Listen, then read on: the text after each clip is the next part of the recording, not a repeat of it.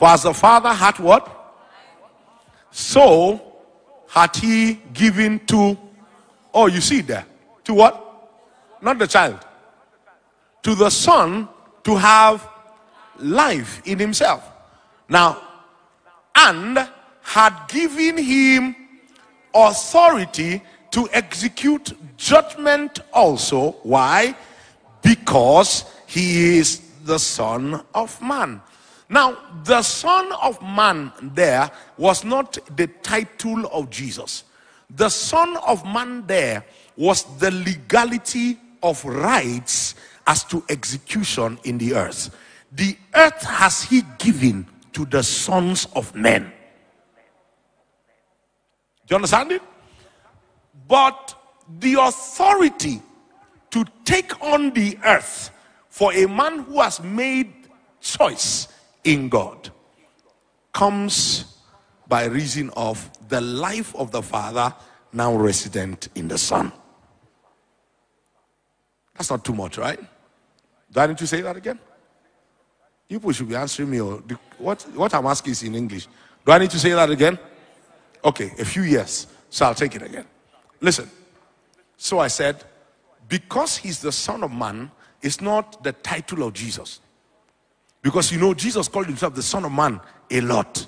And so sometimes when you read these scriptures, you are thinking that the Son of Man is a title. Go and check everywhere Jesus called himself the Son of Man. He spoke about it as in the right to establish or execute the kingdom on earth on behalf of the Father. Right?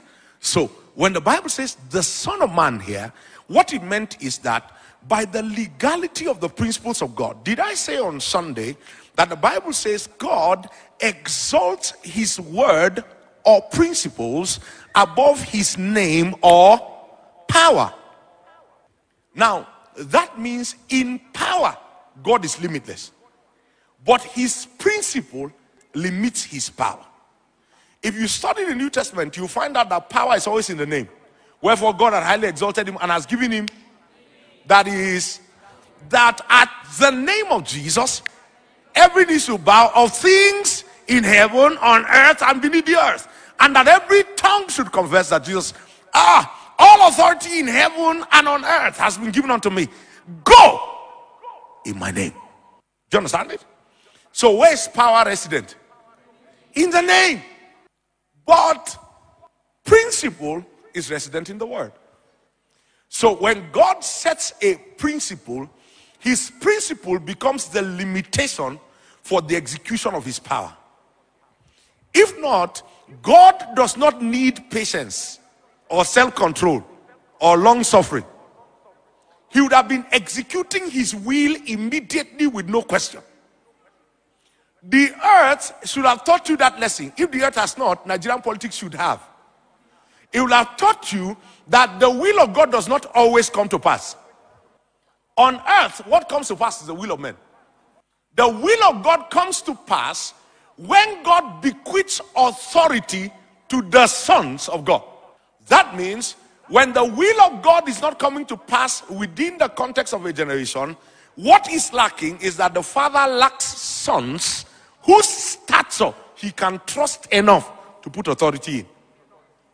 Now, it then tells you that as the church of Jesus, what we must pursue now is the authority.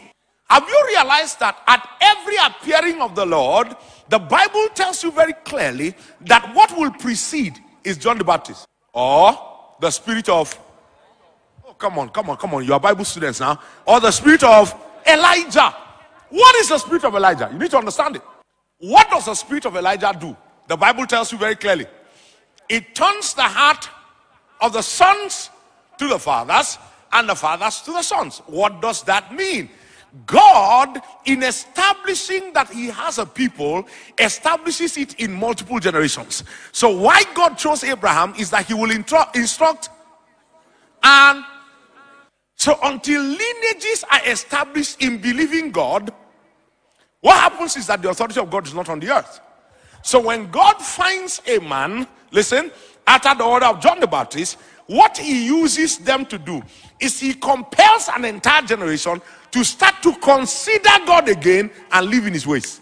That's what the baptism of John the Baptist did. That's what the sword of Elijah did at the brook. So you find out that in the days of Elijah, there was nothing Elijah declared that didn't come to pass, because he also is the Son of Man. And even when Elijah was out of order with the love principle of God, the faith principle of God was sufficient for Elijah. So Elijah will look at a captain of 50 and say, if I be a man of God, let fire fall from heaven. Now, if you check that across the love nature of God, you will find out that's not what God would have done, except that at that point, God has bequeathed authority to a man because he's the Son of Man. When James was saying, James chapter 5, Elijah was a man subject to like passions, like as we are, and he prayed earnestly that it should not rain. You know, the one you read in 1 Kings is that he prayed that rain should return. It is James that told you that before he prayed that rain should return, he had prayed that it should not rain. That means he did not gain authority when rain returned. He gained authority when he stopped the rain from falling. And listen to this. This is going to shock you. Did you hear the effectual fervent prayer of the righteous availeth much in that scripture in James chapter 5? Listen. Elijah's reason for prayer is not the stopping of the rain, it's the establishing of the will of God.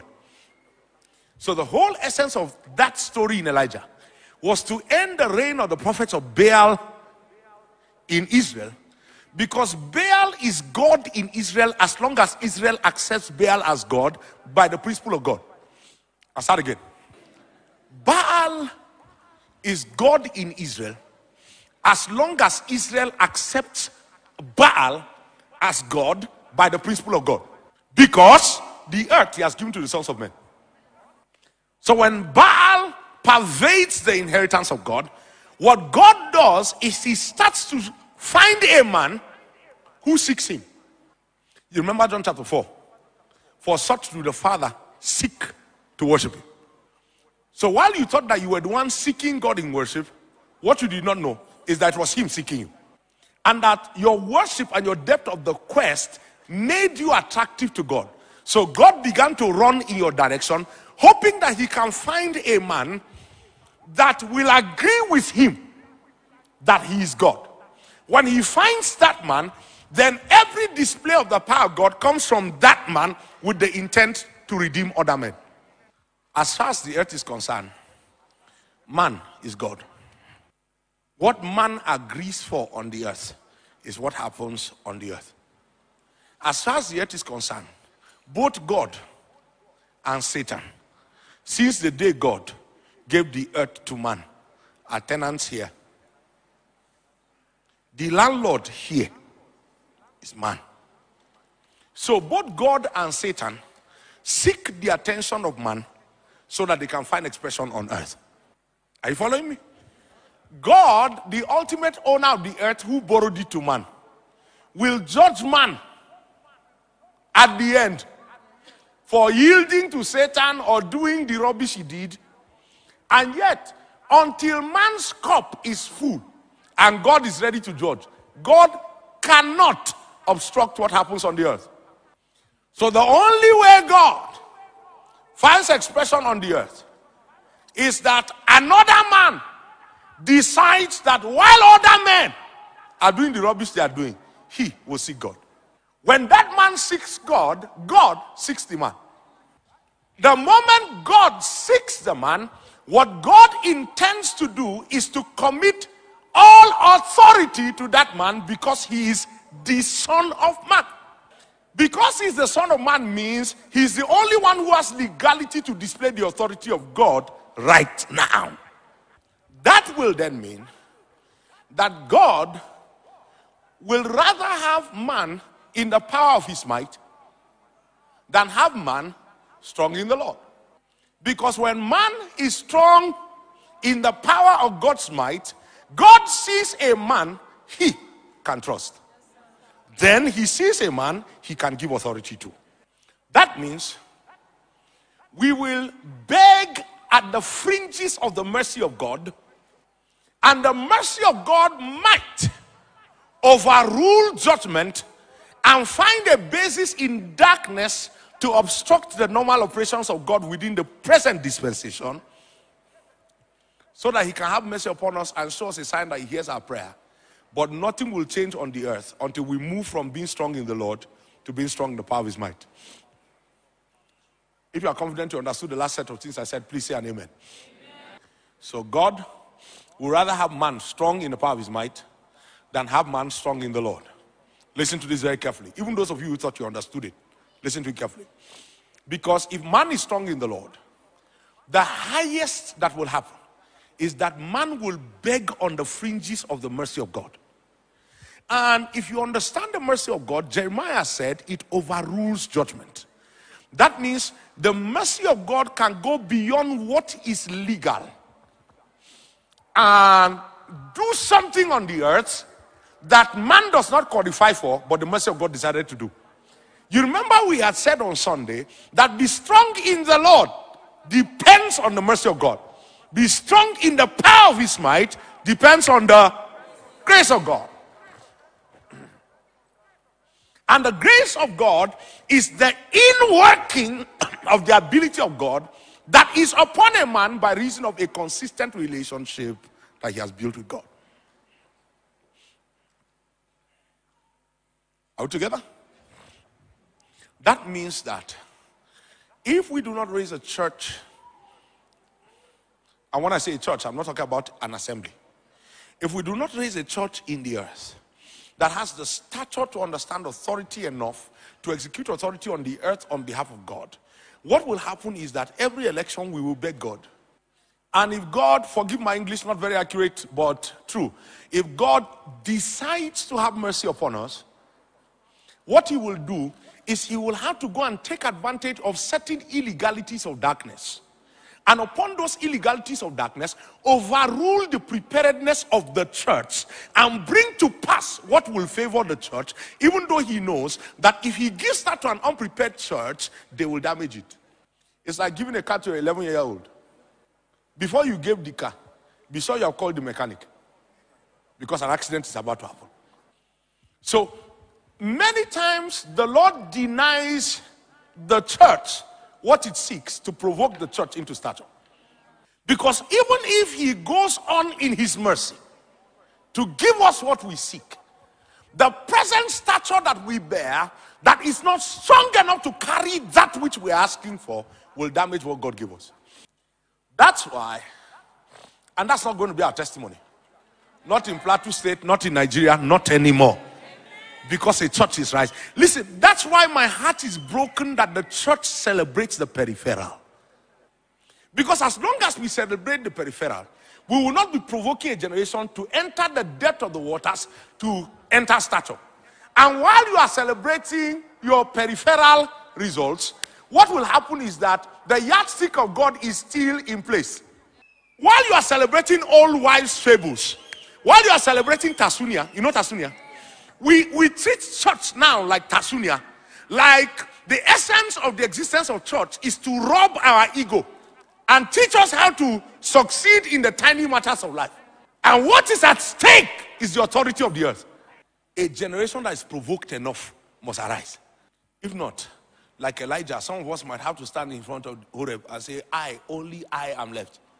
You know, that's a very pompous, proud statement. Do you understand it? When Elijah said, only I, it's a very pompous statement. That's why it was God who told him, I have 7,000 who have not bowed the knee to Baal. So that you understand that I is not I only I. But what is 7,000 in the population of Israel? That's why the Bible warns you there's only a remnant that will be saved. Leave the matter. A great falling away is coming. And we're still teaching the Christian faith and our Christian walk as though it is bread and butter for everyday living. It's a generation that will push back darkness God is looking for. We are still discussing who offended who and how will they settle. Sometimes when I watch our celebrated meetings, it used to do me like, you know how your grandmother will sit down under the tree in the village? The whole of you will gather. Then she'll start telling you one story of one cock and bull.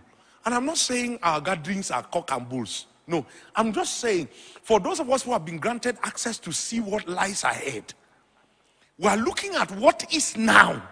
And our hearts are quaking. Because sometimes we are reading the things the Lord Jesus said. He said if the days were not shortened, even the very elect will be deceived. I didn't say all of that to scare you. I said that to say to you, this matter of be strong in the power of his might, we are past the place where it is an option. We are beginning to approach the place where it is the only means of survival. So hear this. And don't indict me for it. When I say these things, I speak, let me say like Paul, I speak as unto my children. So that, please remove me from all the public arguments. I'm not in that space. I speak as unto my children. The days are coming, and they are not too far, when only those who are strong in the Lord will stand. The injunction in that scripture is take up the whole armor of God that you may be able to stand against the wiles of the devil. That means if you have not arrived at the power of his might, the tendency is that the darkness coming will swallow you. Is it making sense? Listen, that's why I want to beg you before camp meeting comes. Decide that there are certain civilian affairs that will not hold you.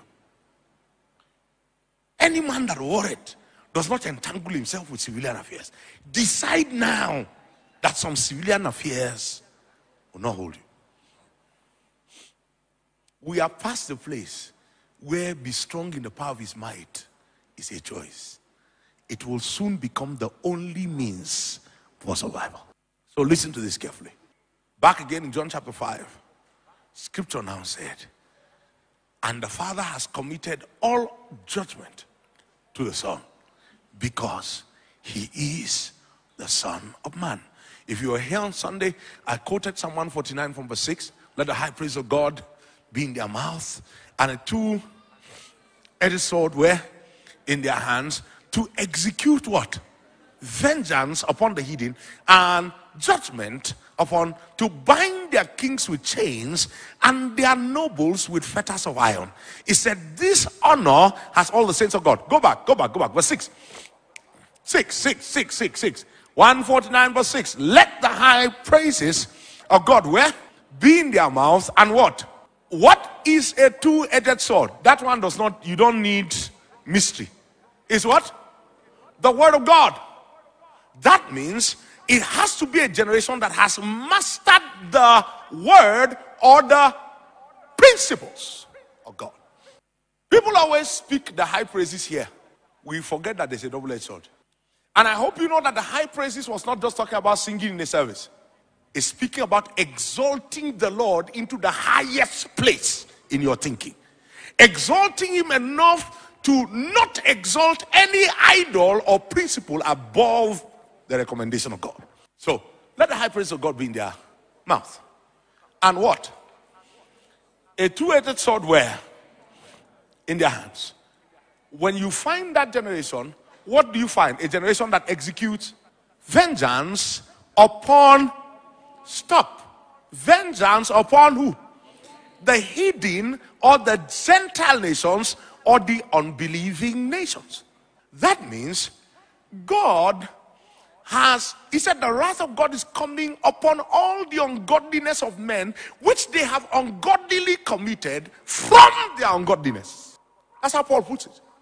That means that God has borne with much patience the principles by which the ungodly live. But God is not about to do anything about it. Who is supposed to execute vengeance? Help me. Who is supposed to execute vengeance? And punishments upon the people. That's sanctions. Next verse. Verse 8, look at this. To bind their kings with chains and their nobles with what? That means that there's a rulership system that has made the world go on in darkness the way it is going. That means you are the one who was supposed to be designed to change who kings are. Whether in physical thrones or in exalted minds. Because kingship is not only in physical thrones. The Old Testament shows us very clearly that one man can sit on the throne and another man sit in the mind of the man on the throne and the mind of the people. And another man can be godly or ungodly. One godly man, Joseph. Another one, Daniel. One ungodly man. Someone said Ahithophel. Hey, somebody called the name I was looking for. Haman. Haman had Xerxes mumu button like this. To the degree to which after Mordecai had seen Haman hung upon, they could not undo the law that Haman put in place. The best they could do was establish another law that gave Israel the right to defend themselves. In fact, the story of the contest between Haman and Mordecai shows you the kind of contention that must happen before judgment is executed. I say this and I maintain that I'm guilty about it. And the Lord needs to heal me and heal many others from our pride. Please forgive me. Listen to me very carefully. And our pride is not baseless. Our pride has got a basis. Our pride is the fact that before now, many prophets and priests who have hung around kings have hung around them begging for what to eat. So many of us who have decided to stand in truth and integrity had to keep ourselves far from kings so that the kings do not look at us and think of us like the rest of the priests and the prophets who hang around them for daily bread. Now, this is the reason why I'm making that statement. The pride of it is the fact that those whose consecrations are clean and whose hearts are pure and whose intelligences and principles by the word of God are straight, many times will not hang around kings enough to give them wisdom. They will leave charlatans to hang around them. And when charlatans hang around them, a king is likely going to use the solution anybody gives him in the time of his distress. And that man is not only a solution bringer, he creates room for himself in the heart of the king. It's part of the reasons why many of us who are believers must push our pride aside and find a way to arrive at accepting the call to sit around kings and princes. Did you notice that by the time Adonijah was trying to take the kingdom, just before Nathan and Bathsheba made the plan to go and speak to David, there was another priest who was there with Adonijah and another priest in the palace apart from Nathan the prophet. That means that part of the reasons why David succeeded was that he was surrounded with priests and prophets. I hope you know that what I said about pride now had nothing to do with me. If you understand what I mean. I'm talking to you. I'm saying to you, don't look at us. Keep ourselves far because we want to keep a consecration. Then you too get an opportunity to get close to a king. Then you keep yourself far because you copied our pride. Oh, I wish you heard me. That's what I meant by what I said had nothing to do with me. I said it so that you know that if God grants you access to kings and rulers, take it. Don't only take it and sit down there and be waiting for the food on the table. Take it waiting for the days of trouble. Take it praying in the spirit. Take it understanding what it takes to rule nations. Take it bringing answers in the day the king is in trouble. Take it knowing that if you don't take that space in the mind of the king, some charlatan will take it. One of the problems we have is how to maintain a consecration and yet maintain relevance. Especially the church in the north. We have a lot of that problem. We can easily accuse the church in the south and tell them, you put out consecration, you compromise everything. But they are always around things that are relevant. Do you understand it? And it's not a call to exalt relevance above consecration. It's a call for the consecrated to understand that the essence of consecration is relevance. Please give back that scripture in Psalm 149. Are you getting blessed? Let the high praise of God be in their mouth and a two-edged sword in their hand. Next verse, to execute vengeance against the hidden and punishments upon the people, to bind their kings with chains and to bind their nobles with fetters of iron, verse 9. And I think that will be to execute upon them what? Oh, what did we just read in John chapter 5? And had committed all judgment to the Son. Why? So what did John chapter 5 tell you? And had committed all judgment. The Father, as the Father had life in himself, so had he given to the Son to have life in himself. And because now the Son has life in himself, the Father has committed how many judgments? all judgments into the hand of the Son. Why? Because the Son is the Son of Man. That means it is going to take sons of men to execute. Oh, take you back to Psalm 149 so that you see. This honor has all the angels of God. No, this honor has all the angels of God. To execute upon them the judgment written, this honor have all his saints. Now understand that this is the central reason for sainthood. This is the central reason for sonship. It's the central reason for stature. So scripture said, be strong in the Lord and be strong in the power of his might. I was speaking to you about the spirit of Elijah. You still remember? Come on. Do you still remember? So what happened with the spirit of Elijah, which they went on to say, "Doth rest now upon Elisha." Listen to this very carefully. Is that in the days of Elijah, what he declares comes to pass the way he declares it. That means that authority is given to him. Now, I will need to pass by a scripture in 2 Peter chapter 1 very quickly. Maybe we should go straight to verse 11. But no, let's take it from verse 3. By his divine power, he had given unto us all things. I'm thinking that media should hurry up and get there. That pertains to what? Life and godliness. How? Through the knowledge of him that called us to what? Our calling is so that we can arrive at glory and goodness. Or glory and good works. Glory being the form, virtue being the actions. And let your light so shine before men that they may see your what? Good works. Glorify our Father in heaven, who had called us to glory and virtue. That means the essence of every promise God has ever given is to bring you to a stature so that you can do good works. Next verse will say, whereby given unto us exceeding great and precious promises, so that by all of these promises we might become what? Oh, no. You are not talking to me. That you might become what? Maybe I should take partakers of divine nature to become strong in the power of his might. It's coming alive now. That's what I thought will happen in your mind when you heard it. Partakers of divine nature simply means that as God is, we begin to become like that. What do we say about the power of his might? That when we're strong in the Lord, he did for us. When we became strong in the power of his might, we learned of him. Take my yoke upon you, and for I am and meek and lowly in heart is not the reason why you should take. It's not so that I can allow you to take my yoke. And meek and lowly in heart is what you become when you take my yoke. And meek and lowly in heart is what you become when you take my yoke upon you. That's what brings you to finding rest for your soul. An active soul is a product of feeling responsible for the things that God should have handled. And an active soul is a soul that does not know rest. You are calculating your way through. You are not obeying your way through.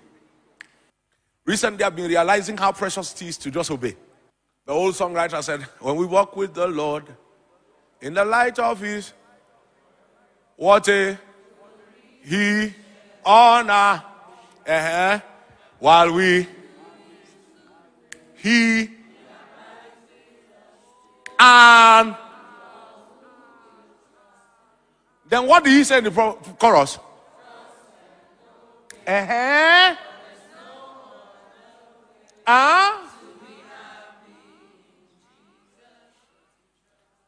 That means you can be in Jesus and not be happy. Why? Because you are walking your way through, you are not trusting and obeying. It should be sufficient for you that you are standing in the center of the will of God. Listen, one of the very high blessings I have, that's the farthest I can take it so that my wife does not sack me. She has warned me not to say beyond that. One of the highest blessings I have is that in my seasons of my highest contentions, the Lord shows up to tell me that you are standing right where I want you Reverend Tende did something. I wish we were all in school of leadership. Reverend Tende read a scripture in Acts chapter 16. I established that it wasn't just in Acts chapter 16, it was also in 2 Corinthians, I believe, chapter 2. When I got to trials, I did not find my brother Titus, and so I didn't have rest. And even though God ministered an effectual door, we went on. Do you understand it? Now listen to this. You'll find out that in Acts chapter 16, before Paul had the vision, Pastor Tende said something very powerful. He kept walking and trying. Then he got to the place and found restraint and got to the next place. And even though the door was open, but there was Satan resisted us. Then in the night, I saw a man from Macedonia. That means that when God sees a man exerting his soul in truth, in an attempt to find the purposes of God, he sends you a vision. When it's a vision, it is no longer an impulse. It's not an inner witness. I agree with him 100% that God speaks to you 97% of the times. But in the seasons of deep contention, you are going to require visions. That's why you notice that with Joseph, the husband of Mary, the father of Jesus, he didn't respond. It's not by inner witness. What was at stake was to... If he made a mistake of sleeping in Bethlehem one more night, that's God Almighty. I'm telling you, he has given the earth to the sons of men. God told Joseph, run. Herod seeks the man's life. I thought that the Almighty God should kill Herod. But the earth has he given.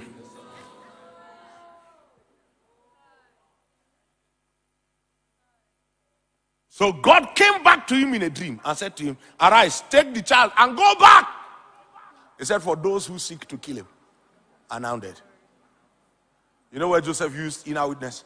When he returned, the Bible says, Joseph looked at Bethlehem and he was not, even though God told him those who seek are dead. He said, I beg, so that nothing bad will happen, let me take this boy to Nazareth. Then Matthew said, that it might be fulfilled. That means Joseph didn't have a direct instruction or a revelation or an appearance in the night that said, take this child to Nazareth. But by the inner impulse, he said to himself, if we go back to Bethlehem where they were seeking him, they might easily trace, because he will be the only age mate he has.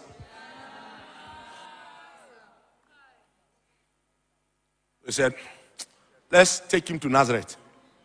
And he didn't say, let's take him to Nazareth because the prophet said. No, it was Matthew looking at it in retrospect that saw that deep inner witness. But when the things were at stake, it was not inner witness God used. Like, arise, Joseph, do not be afraid to take Mary home as your wife. That one cannot be inner witness. Does anybody understand what I'm saying? But when the Lord sees you pressing consistently in the direction of exerting your soul only upon the clarity of what will you have me do, you provoke the divine. The Lord shows up.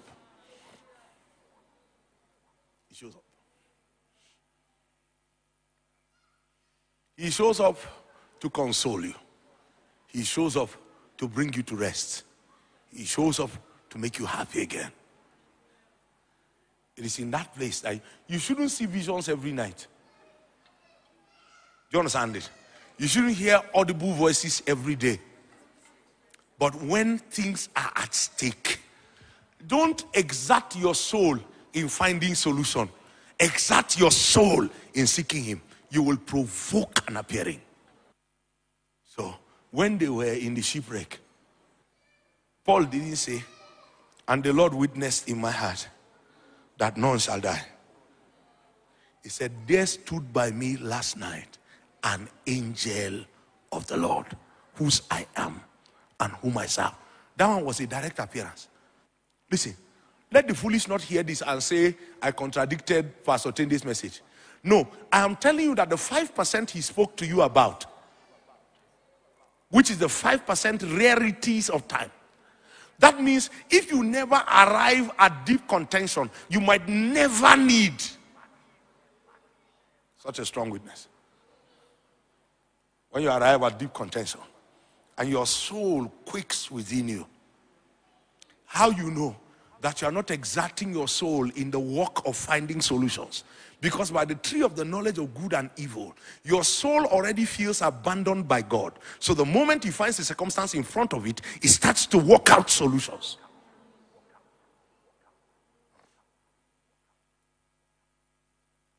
And you find out that there are great achievers who don't have peace.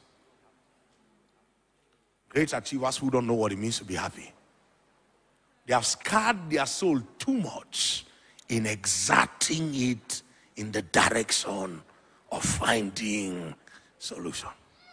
So even though they are standing there and their empire is large, there's too many scars in their soul.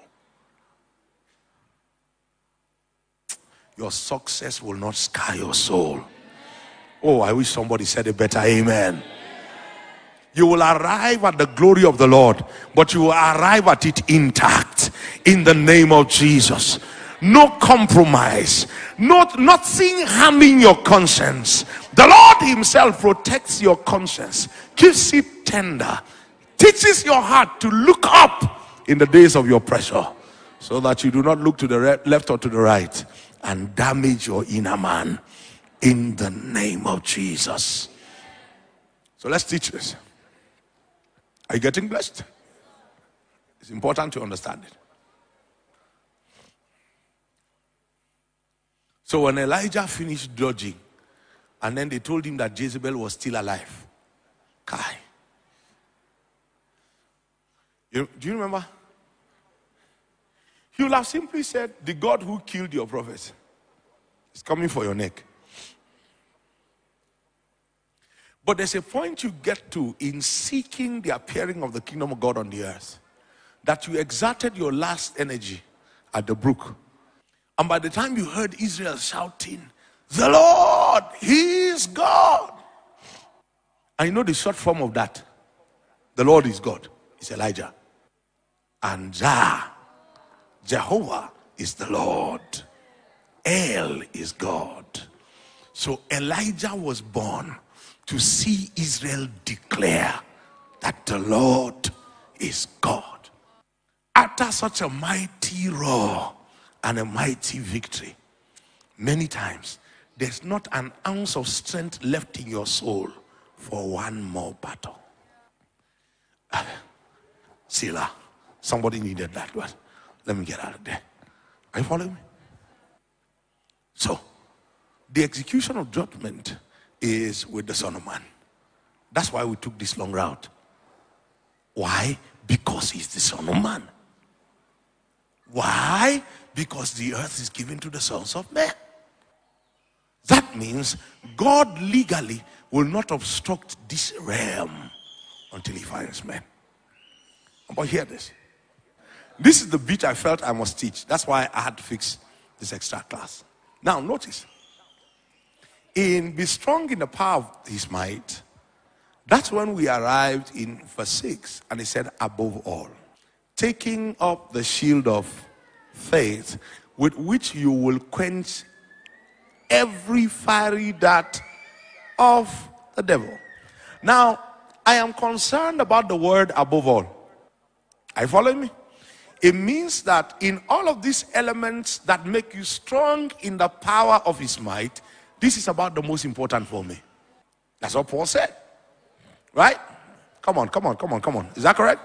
So above all, taking up the shield of faith, with which you'll do what? Quench every fiery dart of the enemy. I need to say something here, and I hope you can. You realize that the Bible says all flesh is grass. And if all flesh is grass, it means that if that fire that is on that dart hits you, it will burn. That means you cannot underestimate the advantage that the flesh seeks. Aye. All right? Do you remember that in the wilderness camp here? Do you remember that the Bible said that the word of God, which was going to be the next element in this armor, did not profit them? Because it was not mixed with. That means if the shield of faith is not intact, the sword of the Spirit is useless. So the word that was sent to them did not profit them, Pastor Nashak. Not because the word was ineffective in itself. Because the character of the word, like I've always thought, Isaiah 55, so shall my word be that proceeds out of my mouth. It shall not return to me void, but it shall accomplish that which I sent it, and it will prosper in the thing. That means that the release of the word comes with the full power for accomplishment. But the absence of the shield of faith can destroy the power of the word to work and nullify it. And even though the word will not return void, that word will have to wait for another generation that will believe it. That's how powerful faith is. You need to understand it. He said the same word spoken unto us is the same word spoken unto them. But that word did not profit them because they did not mix it with faith. Don't forget that Hebrews 11 told you that without faith it is impossible. That means a pleasing people to God is not a sworded people, it's a shielded people. Miss Solomon, the sword can activate you now and get to do what it was born to do right now. But that shield, if it's not in place, what it will do is that every time the word comes, the fiery dart will follow the word. It will stir up your flesh. You will interpret the word on the basis of personal advantage. The moment you do, the power of the word dies. That's why, you remember the story I gave you about Abraham in Genesis chapter 15, that he came to the land of the promise. And he was standing in front of the land of the promise. And God said to him, this is the land I promised you. And God didn't tell him when he was telling him, leave your father's house, that your generation and the fourth generation will go into captivity. God waited until Abraham was standing in front of the land of promise. Then God said to him, your generation will go to captivity.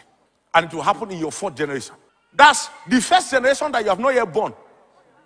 Oh.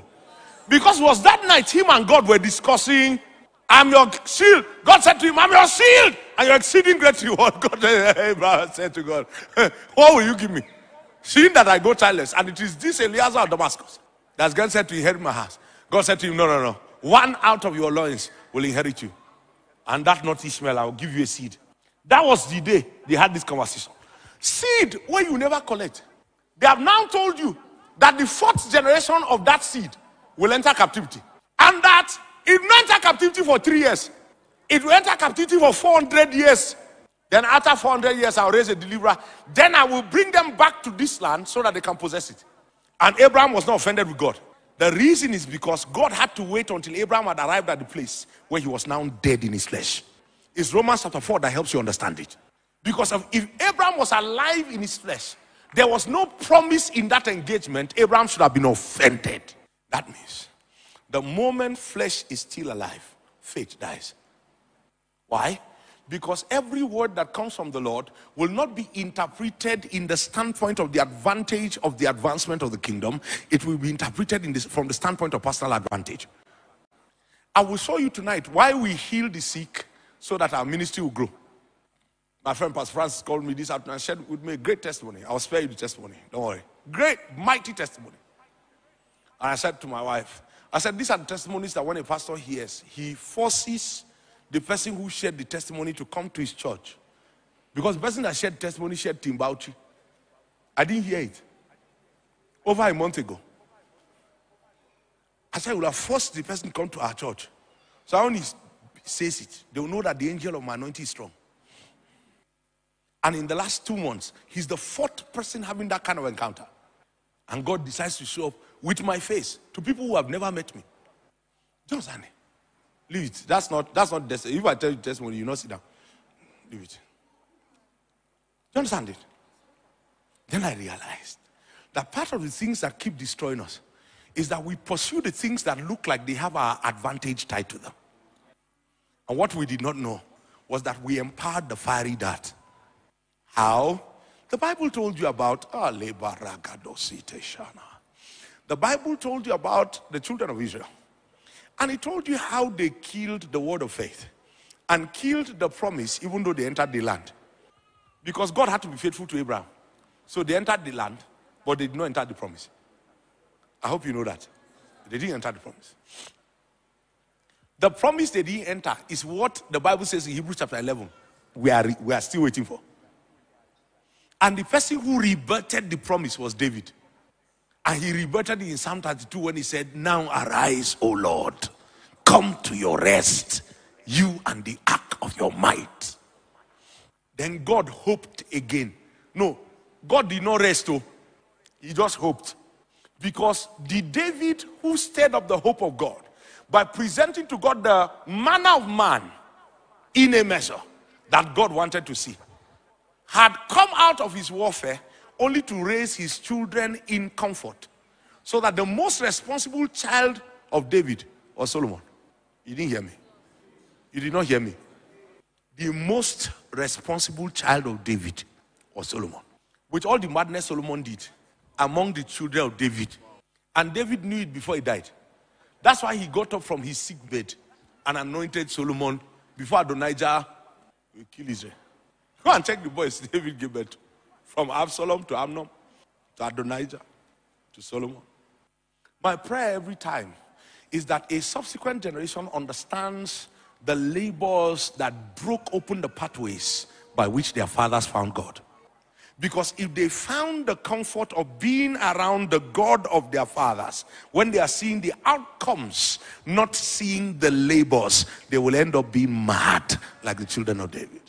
That's the reason why the day I was ordaining Pastor Ogebe here, I told you, outstandingly, one of the definite proofs that the hand of the Lord is upon him is that he has raised 3 generations in faith while he's alive. It's not a joke. Those are things to go and sit down under. I told Pastor A, I've decided all the young men in church, all the men, the men's group will be under Pastor Ogebe. Go and sit down there and learn. Because you don't know what it takes to sustain a revival. It was the hope of God David stirred. So Paul said in Hebrews chapter 4, God reserved another day in David, saying, today. That means it was when David said what he said, that God said, who is that? Didn't they tell this guy that I swore in my anger?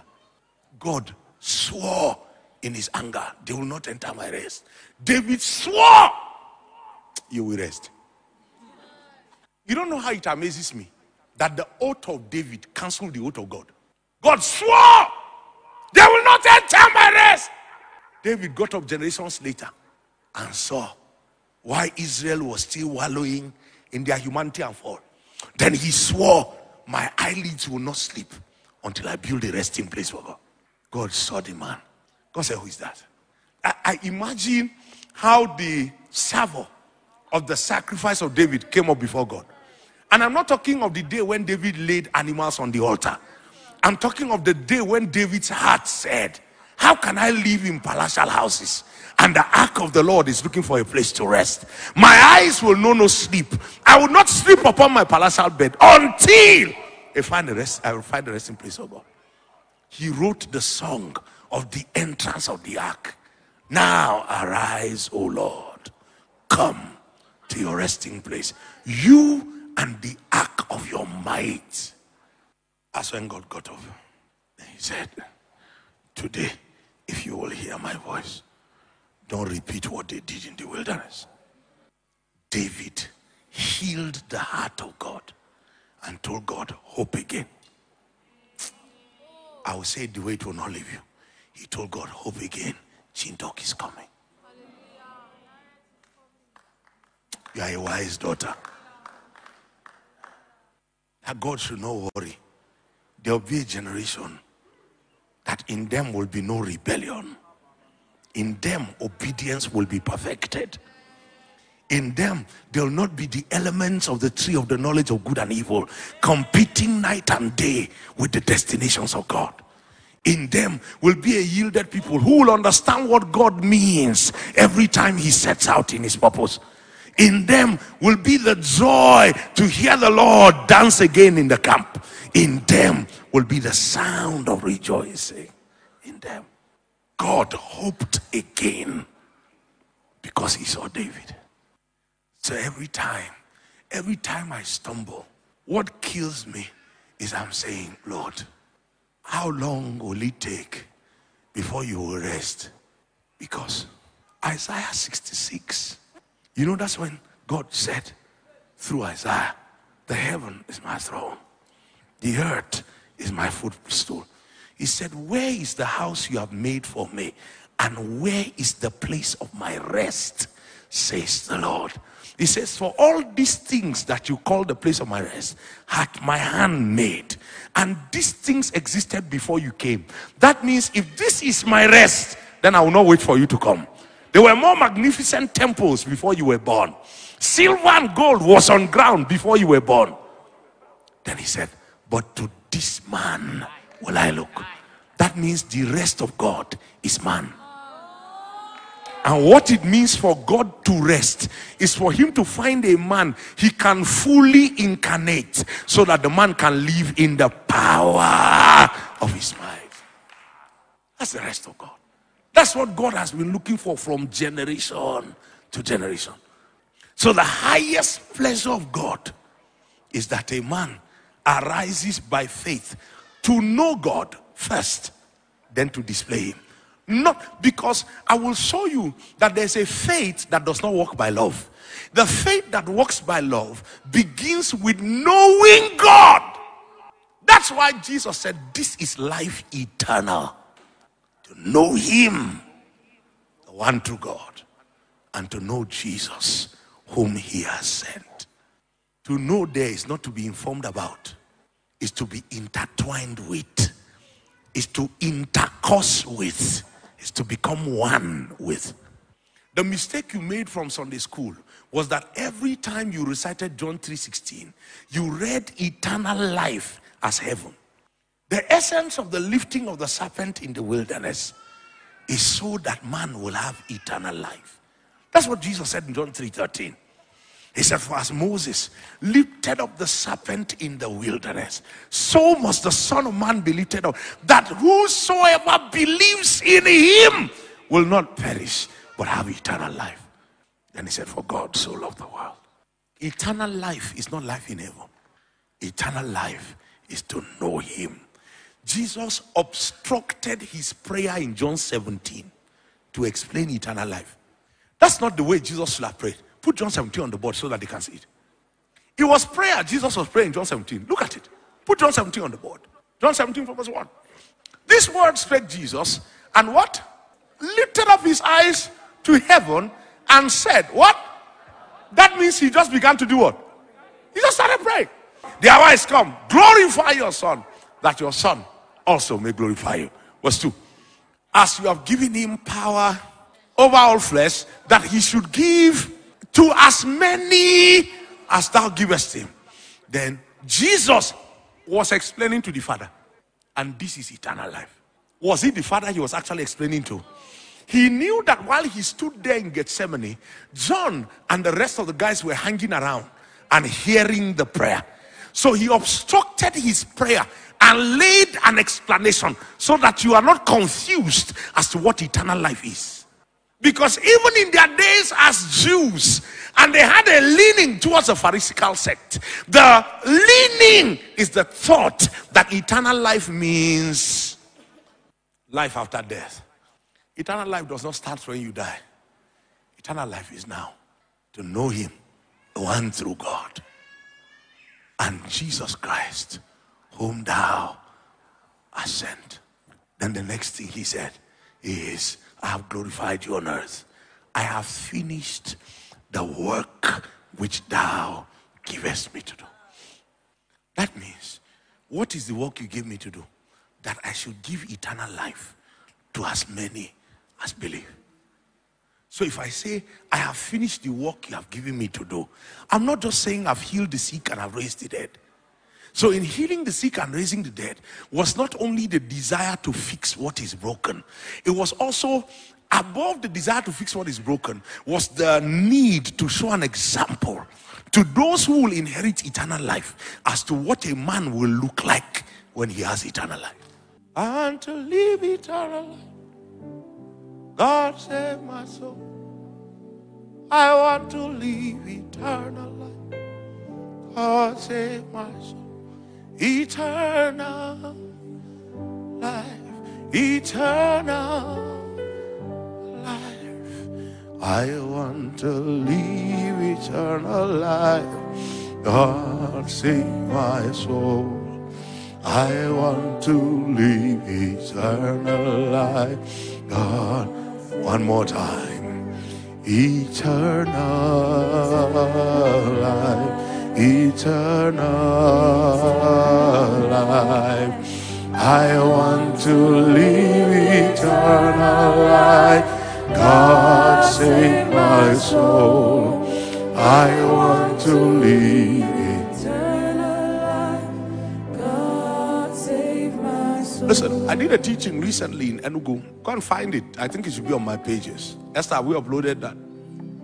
Esther, is it on the page? Eternal life. Serpent for serpent. Humanity for humanity. Please go and listen to it. Because the brazen serpent was not only Jesus crucified. The brazen serpent was Jesus perfected. Listen to this. It was fiery serpents that were biting them. Take up the shield of faith with which you quench. It was, the Bible called them fiery serpents. It was fiery serpents that were biting them. Because that entire picture was going to be the picture of faith. That's why Hebrews chapter 12 told you that this is the order of faith. Looking unto Jesus, the author and the finisher of what? Of faith. Now, brass is significant. Please go and listen to that message. You will remember that in the New Testament, the only significance of brass you have in the New Testament was the feet of Jesus in the coals of heaven. John said, I saw his feet. They were like burnished brass, consistently being refined. That means that corruption could not rest upon him, not because he was refined, but because he was still in fire. Are you following me? Humanity makes that every time you go and interact with dust, you return for a washing.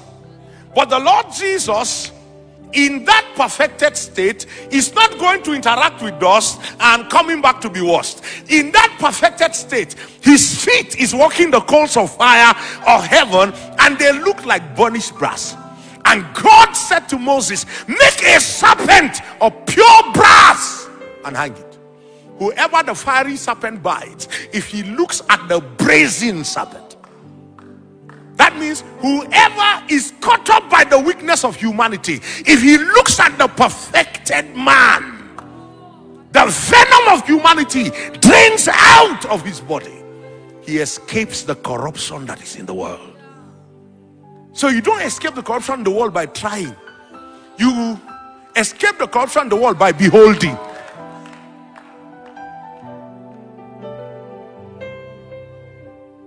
The theme of that conference was look and live.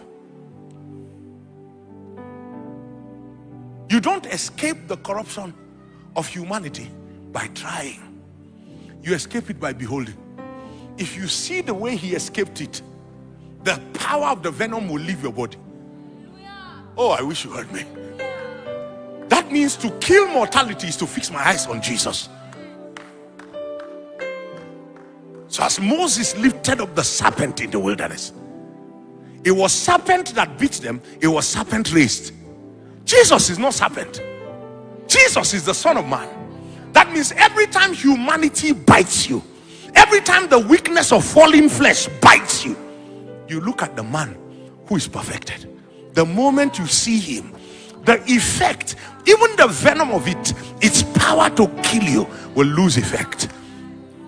Because as you behold as in a glass the glory, you are changed. That's what he meant when he said looking unto Jesus, the author and the finisher of what? Don't forget, what we're talking about is above all taking the shield of faith,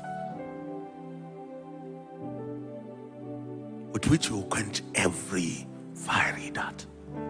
It's a shield of faith. It's a shield of faith. So understand that faith is not supposed to be exactive upon outcome. is supposed to be exactive upon God. Please follow me. What I said I wanted to show you tonight is the faith that walketh by love.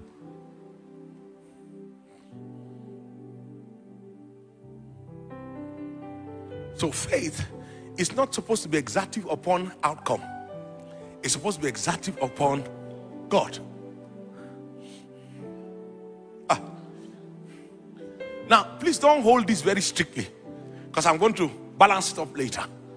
That means that faith is not that I desire to see an outcome.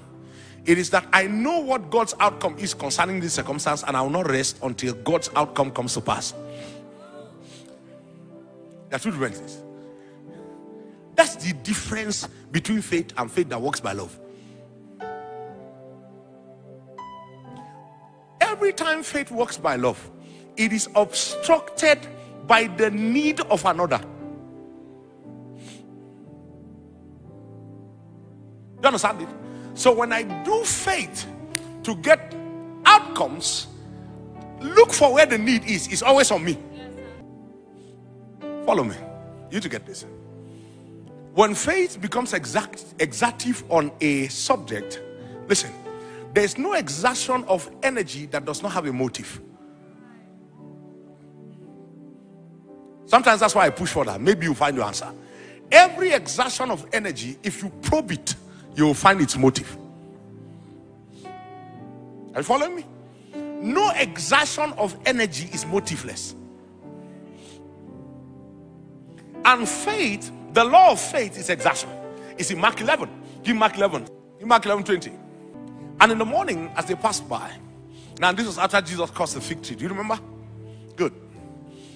And in the morning, as they passed by, they saw the fig tree dried up from the roots. Next verse. And Peter, calling to remembrance, saith unto Jesus, Master! What? Behold, the fig tree you caused. You need to add the emotion to what Peter said. How many of you think Peter came and said, Master, excuse me, sir. Now, I just wanted you to know that the fig tree you caused.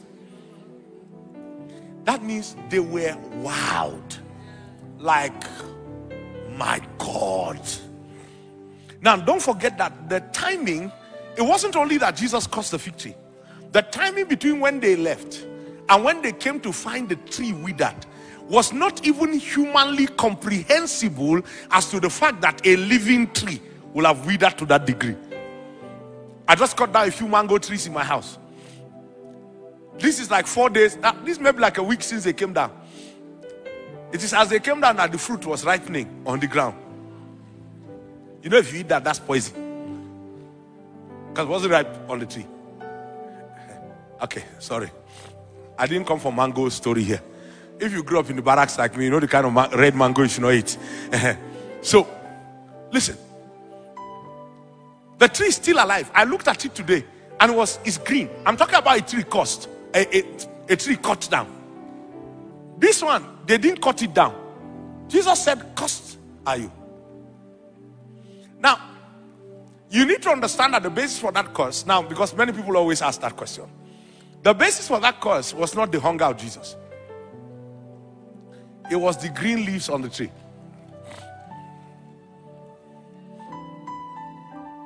Why? Blessed is the man who trusts in the Lord, and whose trust the Lord is. Go on. Come on, you know the Bible now, so go on. For he will be like a tree, planted by the rivers, It sets its roots he said, it will not be weary in the year of drought, neither will it cease to yield its fruit, and its leaves will be evergreen. That means there is a placement that defies the law of times and seasons.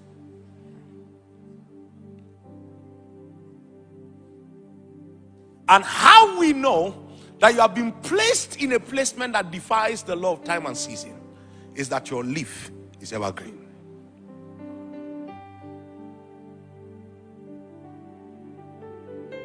come again. You didn't get that. Did you get that scripture? That's Jeremiah 17. Blessed is the man. Now, I hope you know that the miracles of Jesus were majorly instructive. And they were not about the circumstances, they were about the people who needed to learn the lessons. But let's go. Blessed is the man that trusts the Lord and whose hope the Lord is. Why? That means other trees are planted where they are planted. They depend on rain. This one is planted where? And it spreads out by and it shall not see when heat comes, but and shall not, neither shall.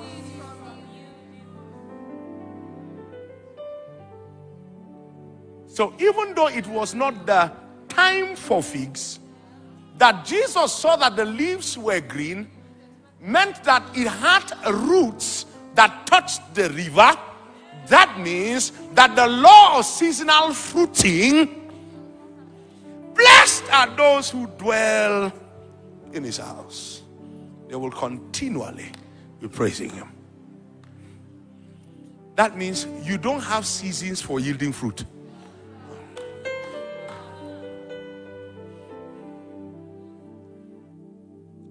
Are you following me? Your fruit cannot be seasonal. There's no season God passes by your life and says, wow, this is a tough season for you. And because it's a tough season, let's spare you from yielding fruit. A curse is waiting for you. So Jesus, expecting to find figs, when he did not see figs, cursed the tree. Said, let no man eat of you all the days of your life. And walks away. Now by the time they were returning that way, it was incomprehensible. Not only that, it's that the tree had withered. So imagine that Peter went to decide to peace. That's when he saw the tree. He might not have gone to peace. They might have been the ones checking.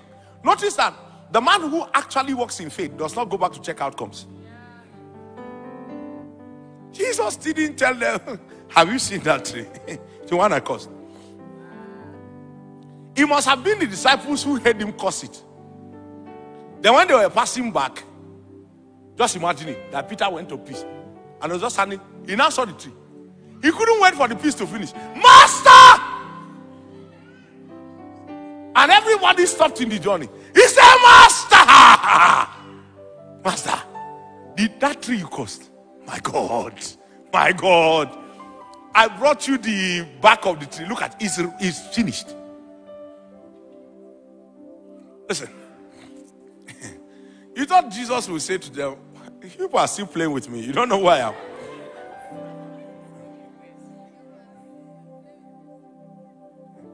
You are not celebrating grace. You will face disgrace.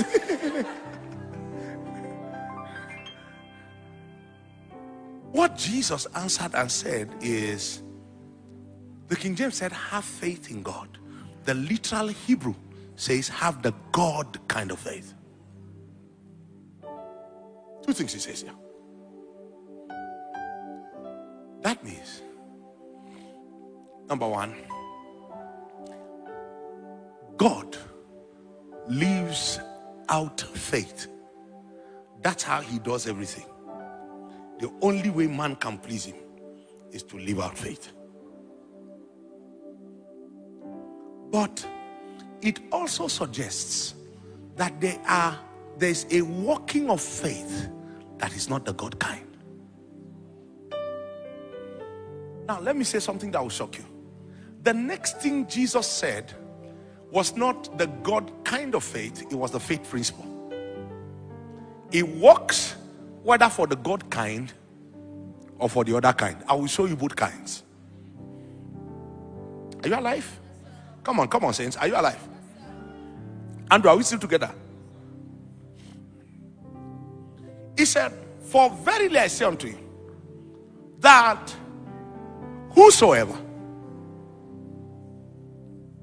take note, whosoever shall say to this mountain, be thou removed, and be thou cast into the sea, condition, and shall not doubt in his heart, but shall believe that those things which he shall come to pass, he shall, whatever he says. This law is the law of faith.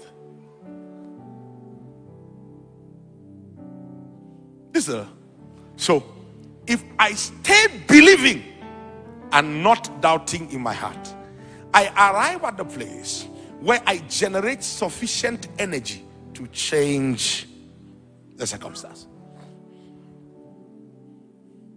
When Prof was teaching here last week, he said, if you ignore spirituality and African spiritism, you will do it at your own detriment. But then he took the time to tell you what Isaiah already told you in scripture.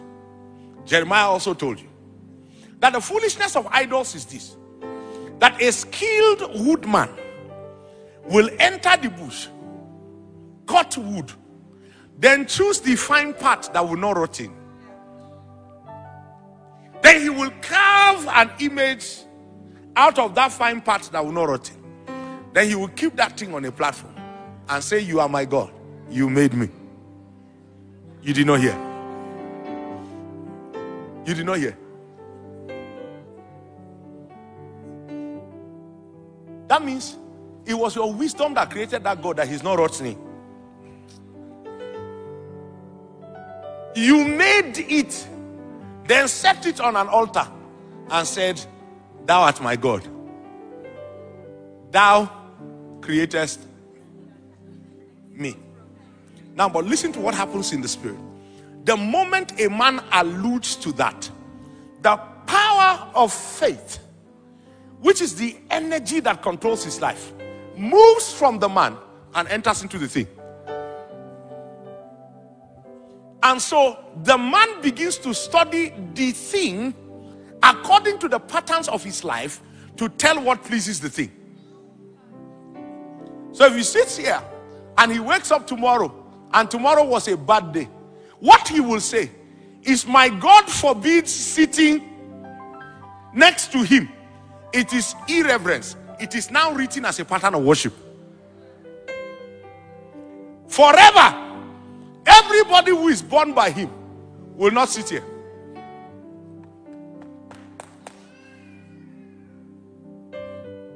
Then he, out of his human thinking, tells himself, Kai, I've not been feeding this my God. Then he will take a bowl of his food and lay before the God. He will wake up the next day in the morning. The food will rot in, but the day will be good. Then he embraces it as a custom. One day, he brings the God food that has palm oil inside. Then the day is bad. Then he says to himself, it must be the palm oil. Then he tries another food with palm oil, and the next day is bad. Then he writes it in the book of commandments. Our God hates palm oil.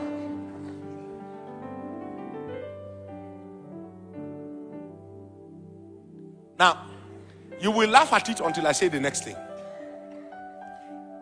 The faith that goes into that belief system now makes that 2-3 generations after, if you break any of the codes he has written, your life will break. Because a demonic entity has personalized that idol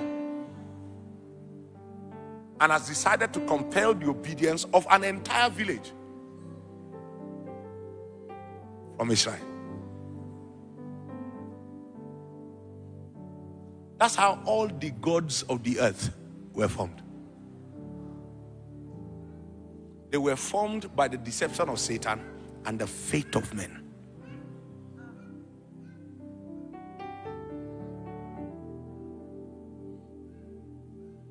So, once you believe a thing consistently and do not doubt it,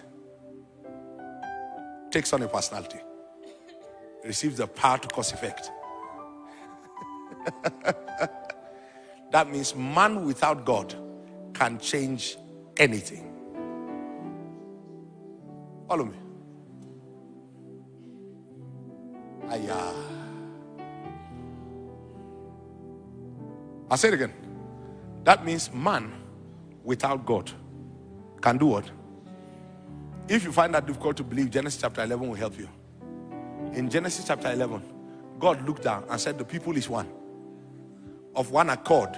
Philippians chapter 2 tells you that means they have one mind. Then God said, and there is nothing they are proposed to do. That means faith does not require God to work. That means faith does not require God to work.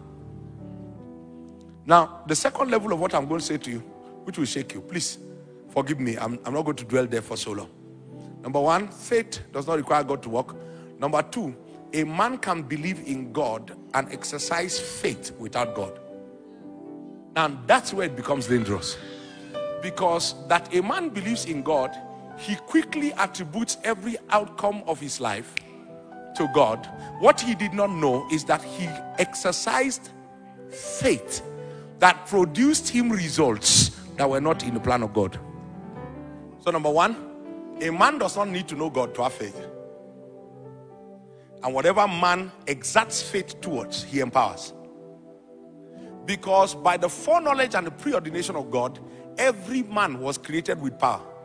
In fact, what the Antichrist will take advantage of is the discovery of the resident power in you. That discovery is what he will stir to create every kind of lying signs and wonders. It is upon the strength of that the Antichrist will preach freedom from faith in God. You remember that Paul said to the Thessalonians that he will rise up against everything that is called God, not the Christian God. And in the day when he breaks and vulcanizes the power of the earth, all he's going to do is he's going to help men self-discover the resident power of faith inside them. So they'll start teaching your children in school how to move that thing without touching it. And everyone in that day will be able to do it. Then they will tell you that that thing you have always called God is you. It's part of the reasons why this faith that we have in God, Kauna, that is based on what God can do for us, will not survive the great falling away. You know this faith that you're angry that what you believe God for didn't come to pass. That faith, that thing is an evidence that if a great falling away happens now, you will not stand. I was offended with God. In fact, if not for the Holy Spirit that told me one thing, I'm telling you, I wouldn't have come to church. You know, I heard one day when Pastor A was teaching here. Maybe some of you will remember. I wasn't here. But I heard one day when Pastor A was teaching here that he's concerned that Christians have gotten used to saying, I'm offended with God. And we're beginning to make it sound like it's normal. How many of you were in that service? Do you remember that service? I was not here, but I watched it. Why? The reason is very simple. This culture of offense with God actually shows you how much of your self-advantage you want to protect. And you remember we said that the fire of the dart of Satan is sitting in flesh. All flesh is grass. As long as flesh is dart alive, what happens is that the dart will burn it. So, first is that faith can walk outside of God. Second is that a man can have faith and the faith will produce result, but it was not by God he produced the result. And the deception will sit there that he's approved of God because of his outcomes. And he will believe that because they were outcomes of faith. Kai, there's a scripture I've been avoiding because I want to use it after I show you the faith that works by love. Do you realize that there are two scriptures? One in 1 Corinthians chapter 13. In the introduction of 1 Corinthians chapter 13, I think I mentioned this on Sunday. The Bible said, if I have faith that can remove mountains. Give me 1 Corinthians 13 verse 2.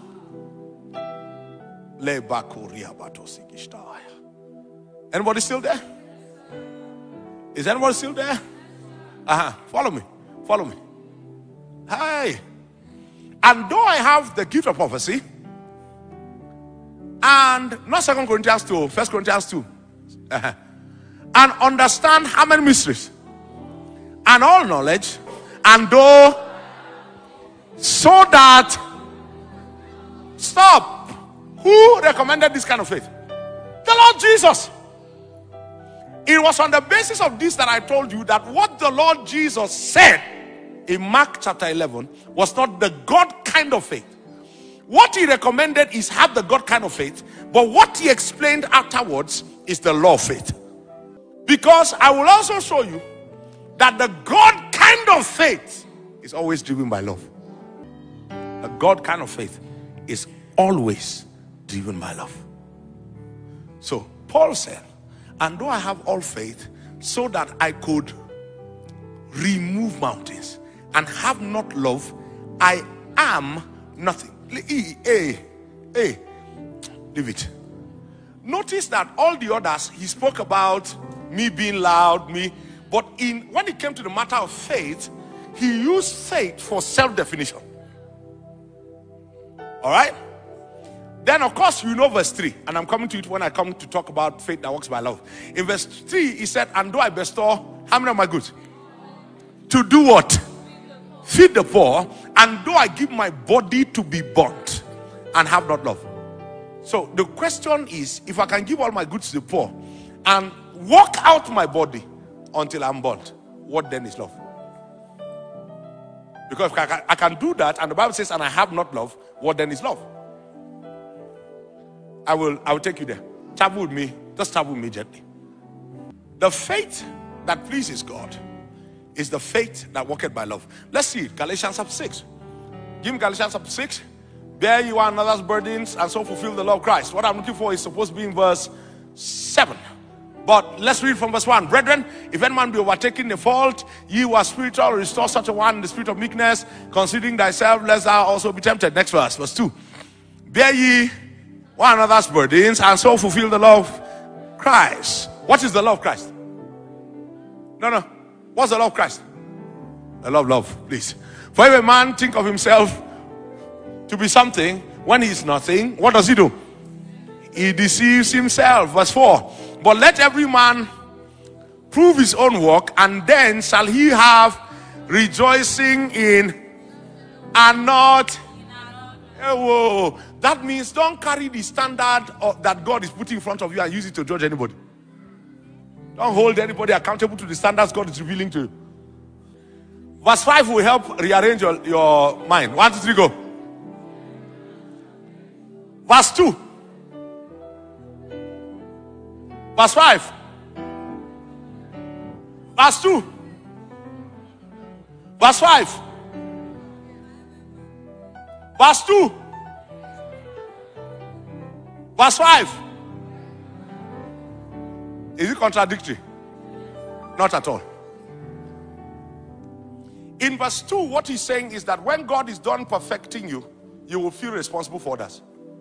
In verse 5, what he's saying is don't make anybody responsible for yourself. That's the law of love.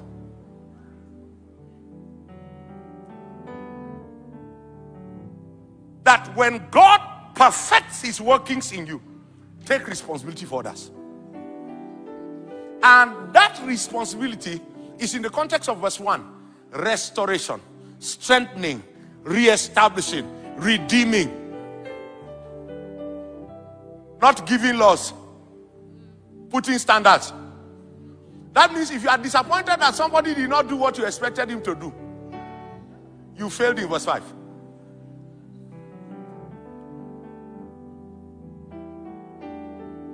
So as a matter of expectation, you don't put expectation on anybody. But as a matter of personal responsibility, you expect people to put expectation on you.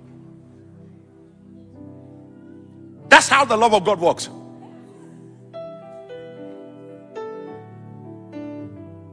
To understand this, you have to travel to Matthew chapter 5. In Matthew chapter 5, you will understand that God seemed to have, by the law of love, left you no rights and left everybody right over you.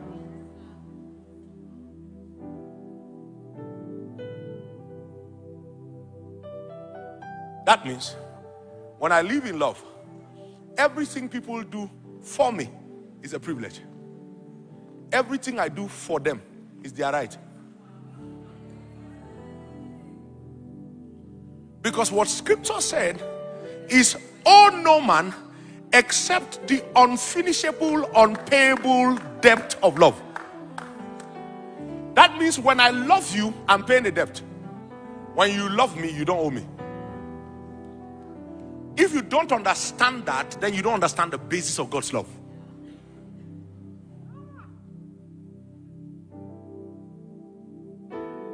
Follow me. I told you that what we are looking for is the faith that worketh by love.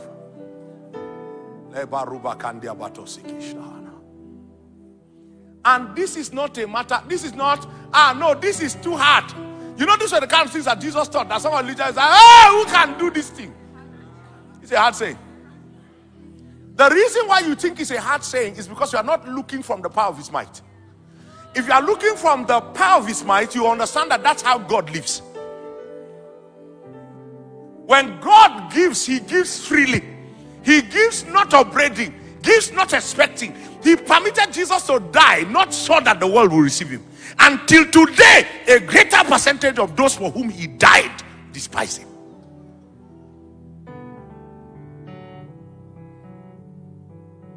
So the law of love makes that when you give like one who owes. When you receive like one who is privileged.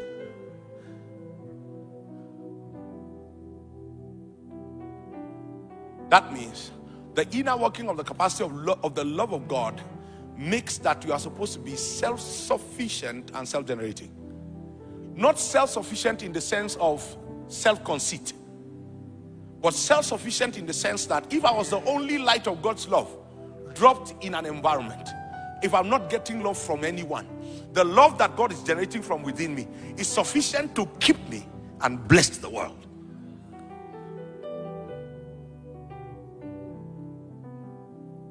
It's only from that place some of the things I said on Tuesday will make sense to you.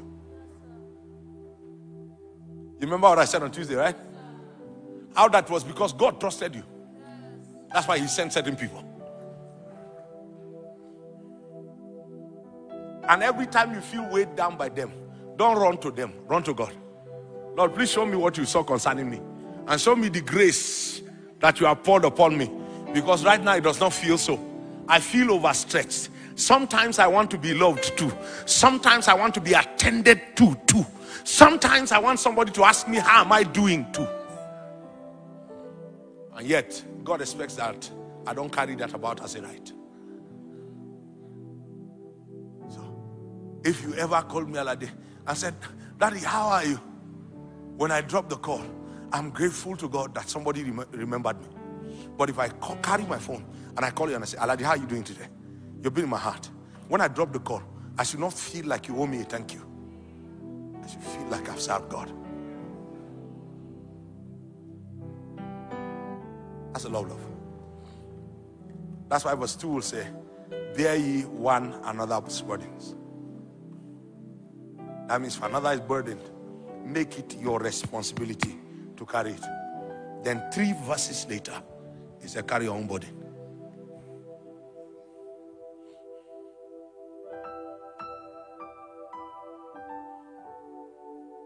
Has he settled down? Good. Verse 6. For every man shall bear his own burden. Verse 6. We're almost there. Let him that is taught communicate unto him that in how many things? You owe me. Next verse. Be not God, for whatsoever a man, that also shall he stop. Almost every time you heard this scripture, you heard it in the light of whatsoever. So if I sow corn, I will reap corn. All right? So those that teach me, if I sow all good things into their lives, I will reap all good things. Sounds very contextual. And it is true. But scripture is not as concerned about what you sow as it is concerned about where you sow. Look at this. Because the rule is that whatever you sow, you will reap. But where you will sow, where you sow, you will make that whether you reap eternally or you reap in time. I come again. What you sow, you will reap. You sow kindness, you reap kindness. Right? Sow good, reap good. But where you sow determines whether what you reap is in time or in eternity. See the next verse. For he that soweth to the flesh. Stop. So it did not go on to speak about what you sow. It went on to speak about where you sow. And he showed you that there are only two locations to sow. Flesh and spirit. That means if I do you good, but I do it with the intent so that you believe I am good, I will reap good, but I only reap good in time. Because together with the good I will reap corruption. Because where you sow determines the nature you reap. Yes, sir. You understand it? That means you are not only determining where you reap as for how long you reap, the longevity of what you reap, but it also, that means I can sow good and reap good with pride. So the nature that I reaped the good with. Now, so you see, my sowing is an act of faith. I believe the word of God. But where I sow, what drove me to sow? The fruit of is leave it. That means to sow in the spirit is to be motivated by love. You will see it. Because to sow in the spirit is not to close your eyes.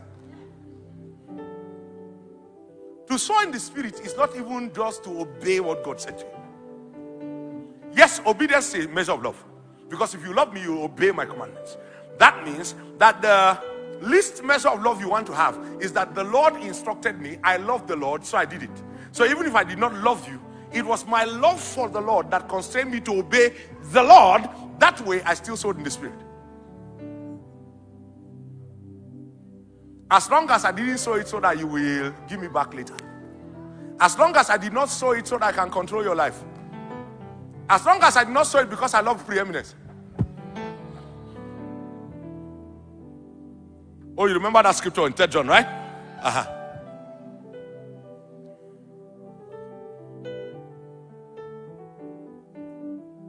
So the faith that walketh by love. Okay, follow me. You see. It's scriptures. We are reading scriptures. Is it getting interesting? I know what is happening to you right now. You are wondering how many seeds you sowed that you lost. But hear this. God never speaks for regret and retrospection. God speaks for obedience. And obedience is always ahead of you. It's not behind you. So the word of the Lord did not come so that you regret all of the good things you did before. And said to yourself, I wish I know what I know now. I'll have sown better. There's a scripture I told you I was avoiding. I've been avoiding it since. Do you realize that Jesus said in that day they will come and the Father will say, depart from me, you, for I knew you not. He called them workers of iniquity. What was their response? Sir, in your name. That means by your power, we casted out demons. Yeah, that was the second category I was trying to describe for you. So they believed in God, but they were not motivated by God. So God said, he said, in your name we casted out demons. In your name we lay the hands upon the sick and they recover. In your name. Then God said to them, depart from me, you workers of iniquity, because I did not know you. Know you means I did not impregnate you. What you did not come out of the intercourse between me and you. He said, because I was sick, you did not visit me. Stop. I was in prison, you didn't come. I was naked. That That means if that thing you did was that important, it will have reflected in your compassion towards those in broken states. Not that Jesus was saying visiting the people in the hostel is more important than casting out demons. What he was saying is, if you don't have baseline compassion enough to see people in their broken state and it moves you, enough to do something about it, there is nothing you do as a mighty worker that is registered in the divine.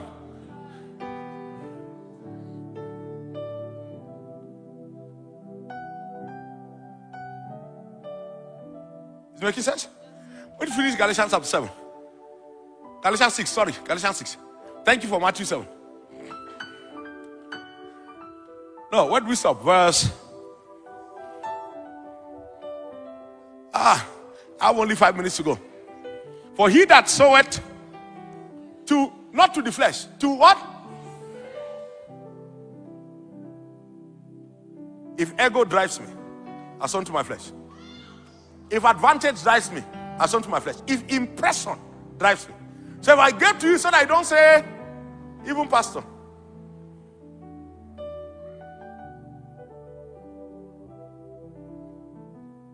He that soweth to his flesh shall of his flesh reap corruption. But he that soweth shall of this, notice, it's not to his spirit. Can you see? He sows to his flesh, but he sows to the spirit.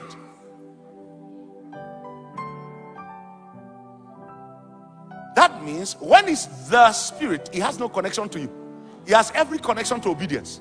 It's the purpose of God that is the central spiritual place to sow.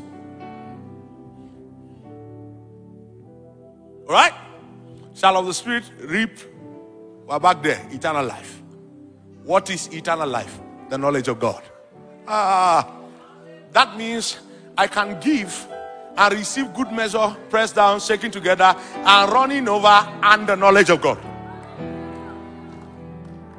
I can give money and receive money because it does not change the law of whatsoever a man sows. You understand it? I can give money and receive money, good measure, pressed down, shaking together, running over, and the knowledge of God. I can give kindness and reap kindness, good measure, pressed down, shaking together, running over, and reap the knowledge of God. Now that takes you back to 2 Peter chapter 1, that by these great and precious promises you might be partakers of the divine nature. That means any promise that does not increase your knowledge of God adds to your corruption, even if the outcomes look like God.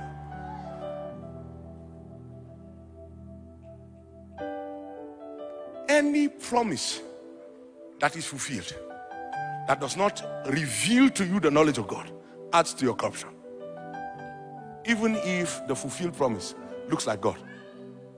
That's why that same scripture said, having escaped the corruption that is the world through lust.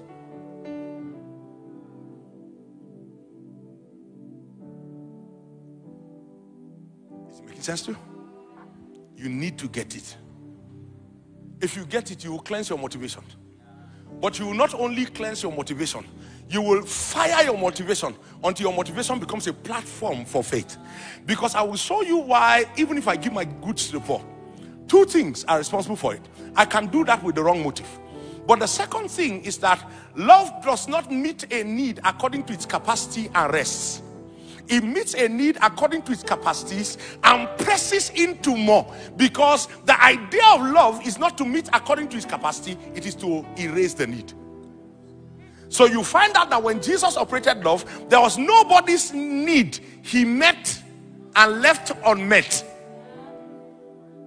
He didn't do to the best of his ability. That means when you have to love to the best of your ability, it is supposed to remain with you a provocation that there was something left undone. If not, love was not the motivation. Oh, so if you needed 50K and I gave you 5K and I was satisfied that I did my best, I also lost my reward.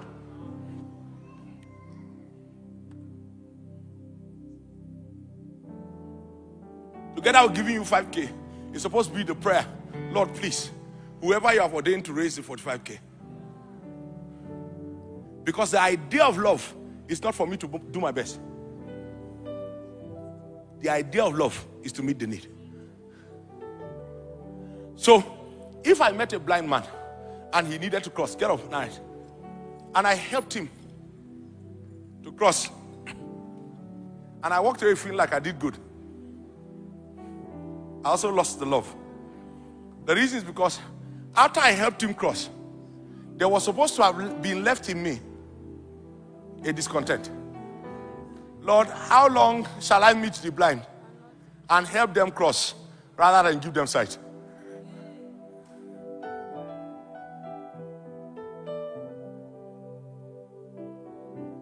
Because if I don't perfect what makes them needy, then I have not yet been perfected in love. Neither will I see them and not help them cross. That means that the love of God does not abide in me at all.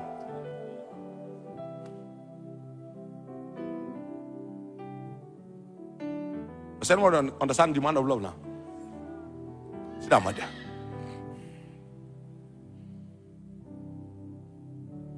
So you find out that our humanity brought us to the place where we did not even understand the working of God's love.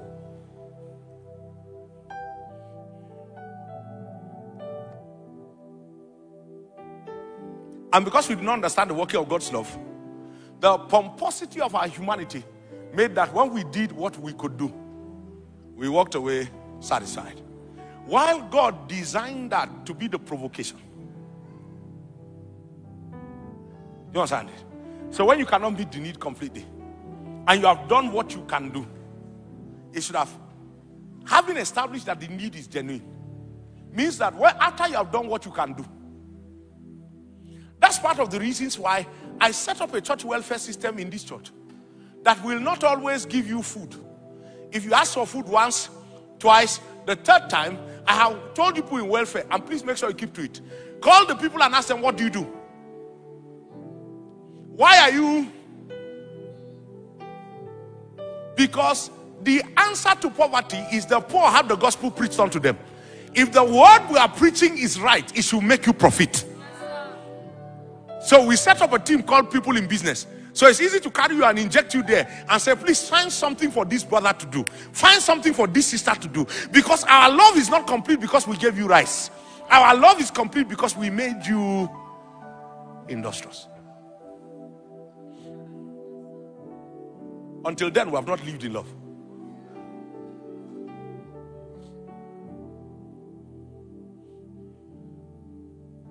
Is it making sense?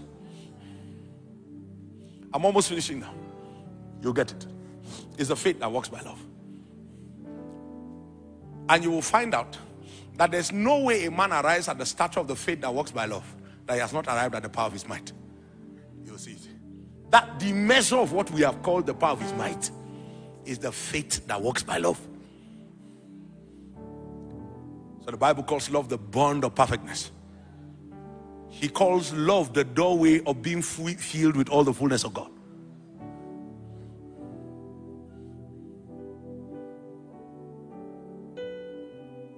Are you with me? He that soweth his flesh shall of the flesh reap corruption. He said, but he that soweth to the Spirit shall of the Spirit reap what? Life everlasting or eternal life. Same words used there. And let us not be weary in well-doing. Why? For in due season we shall reap. What is he addressing? He's still addressing your love life. That the tendency is that when you start to live in love and you are doing, you will become weary. You will literally feel like people are taking. Then he said, we shall reap. Reap what? We will reap the natural fruit of the love that we have sown. In kindness, in giving, and all of that. But much more, we will reap a nature. The divine nature. The impartation of the divinity of God. The power of his might.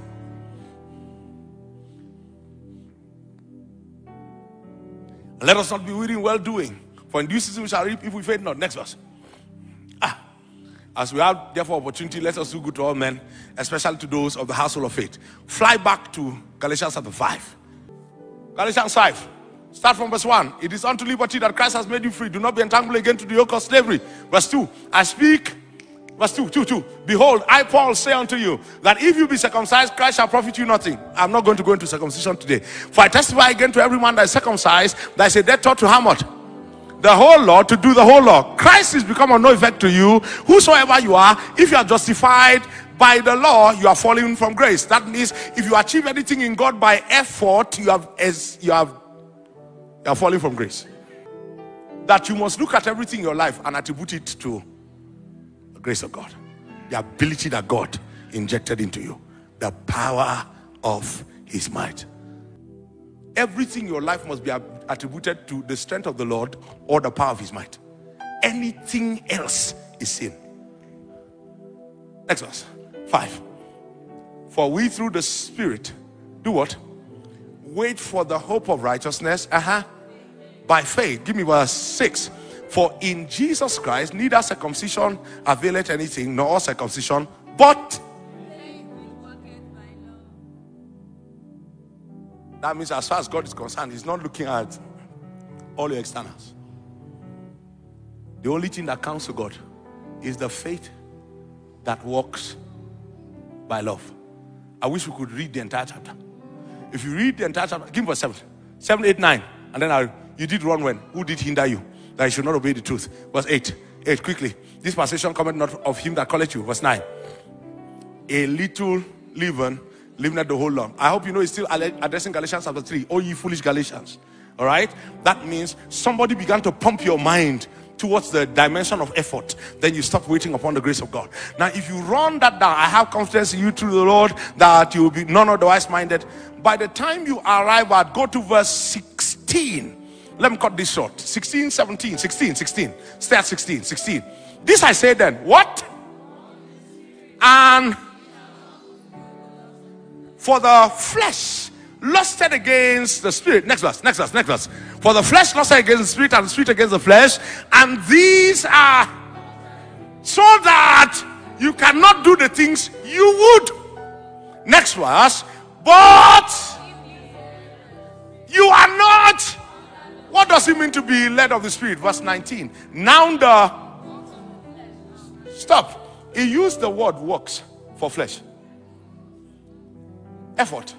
Then you go to verse 22. He used the word fruit for spirit. And he told you that love is the fruit of the spirit. So when he said walk in the spirit, what he was saying is walk in love. And if you walk in love, what will come out of you will be fruit.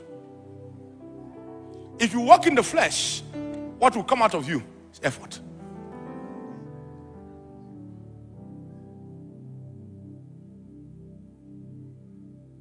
So listen. What God is looking for in the generation that will gain the stature to finish the times is the faith that is not motivated by results, that's not motivated by self, it's not motivated by the need for preeminence, it's not motivated by the need to be exalted. It's the faith whose motivation is love. But it must also be a love that is strong enough in motivation to never rest until that which it desires comes to pass. Oh, I wish you heard me. I've explained both tonight. What God is looking for is a faith that is motivated by love. But the kind of love that will arrive at faith, because faith requires the energy of focus that cancels all doubt. You remember the law of faith, Mark 11? Requires the energy of focus that cancels all doubt. That means that the love of Christ that is in your heart must become strong enough to generate sufficient zeal and energy that will not stop until what it desires to see comes to pass. So Lord, we will not stop until the city of Jos has no poor person. Do you understand it? That one is not, Lord, exalt us. We are not even as concerned as being the ones who feed the city, as we are concerned about the fact that the poor should not be on our streets. Lord, we will not stop until the feeble knee is strengthened. Lord, Lord, we will not stop until the weak hand is raised. Lord, we will not stop until unemployment is gone. It doesn't matter to us whether we're the ones that created the employment, but we will create the employment. You know why? Because there's no way we can exert the energy of faith in love that way, and God will not generate by us the answers of the things we hoped for.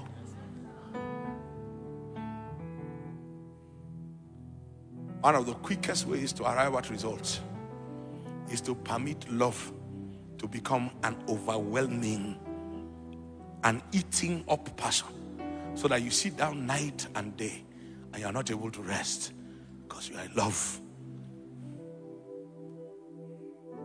Those of you who know that I left social media completely recently. And Esther asked me today, she said, "Sir, why did you leave?" I said, "I can't bear seeing a generation just hanging on the things that are peripheral. And I know the storms that are coming. I can't bear it."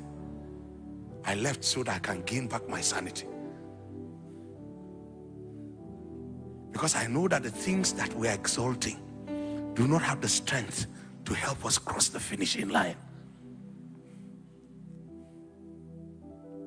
If it was not love driven, I will rejoice at the fact that I have found a safe haven and I'm building by that which is safe.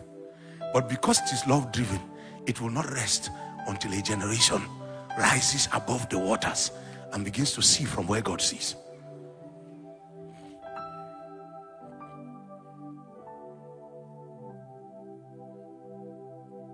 When you arrive at that realm of love, because God will start by testing it out with your brothers. You will not rest until your brother's burden is solved. Whether it is a natural burden, a physical burden, a financial burden, a burden of sin, you will pray night and day, check on him night and day, hold his hand night and day, just trying to make sure that he stands.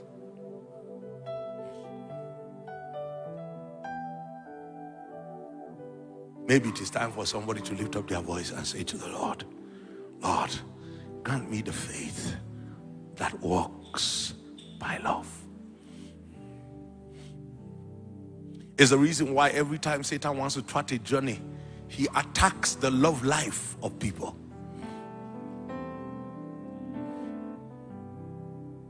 He causes that we are too hurt to be truly concerned about one another.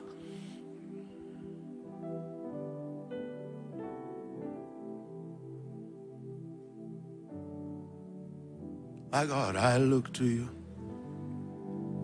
I won't be overwhelmed. Give me vision to see things like you do.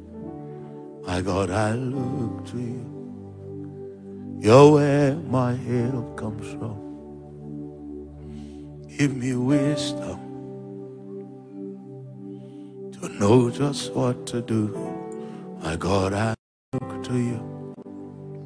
I won't be overwhelmed. Give me vision to see things like you do. My God, I look to you. You're where my help comes. Looking unto Jesus, the author and the finisher of the faith, who for the joy set before him. There are outcomes of the faith that works by love. Part of it is that he will commend authority to your hands. The authority to judge.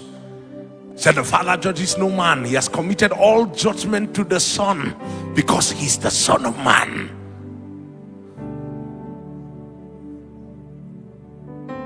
In the day when that authority comes, nobody can question it. There's a church that requires to enter that authority. His coming is preceded every time by the spirit of Elijah. He said he will sit like a refiner and a purifier of silver. He will purge the house of Levi that they might offer an offering acceptable to God. Give me vision to see things like you do. My God, I look to you. You're where my help comes from. Give me wisdom to know just what to do. My God, I look to you. I won't be overwhelmed. Give me vision to see things like you do. My God, I look to you. You're where my help comes from. Give me wisdom to know just what to do. And I will love you, Lord, my strength. I will love you, Lord, my shield. I will love you, Lord, my rock. Forever all my days, I will love you. I will love you, Lord, my strength. I will love you, Lord, my shield.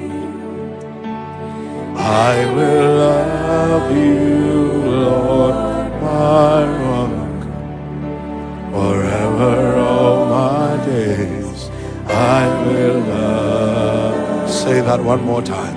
I will love you, I will love you, Lord, my strength. I will love you, Lord, my shield. I will love you, Lord, my forever all my days. I will love. Say hallelujah, hallelujah. Our God reigns. Hallelujah. Hallelujah. Our God reigns. Hallelujah. Hallelujah. Our God forever all my days. Hallelujah. Say forever all my days. Hallelujah. Forever all my days. Hallelujah. Say forever all my days. Hallelujah. Forever all my days.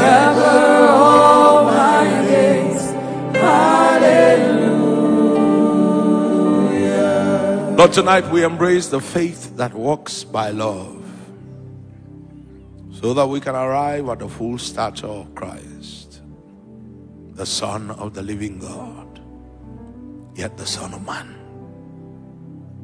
So we can say, like our Master, as the Father has life in himself, so has he given to us to have life in ourselves. The Father judges nothing and has committed all judgment to the Son, because he's the Son of Man. Lord, tonight we submit ourselves as sons of men, perfect in us the faith that walks by love. For in Christ neither circumcision nor uncircumcision availeth anything, but faith which walketh by love.